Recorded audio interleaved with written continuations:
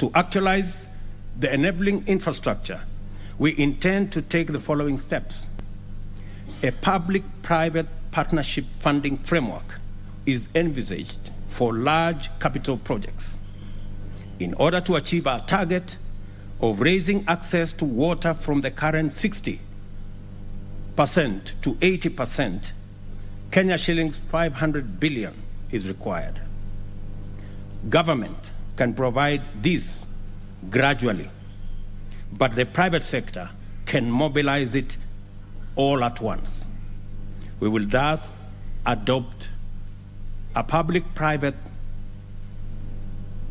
partnership framework by entering into water purchase agreements with investors.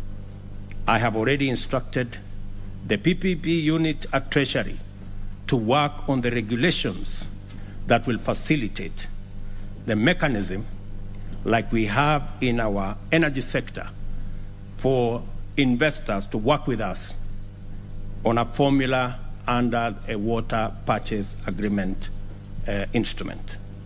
This way, we will achieve water for all in less than a decade.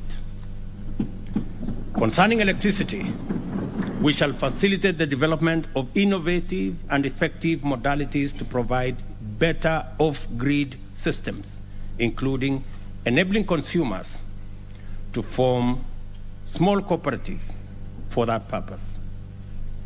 And in health, we are bound by duty to take measures to make universal health coverage a reality and liberate Kenyans and their families from the threat of harrowing poverty that stalks them every time a family member falls seriously ill.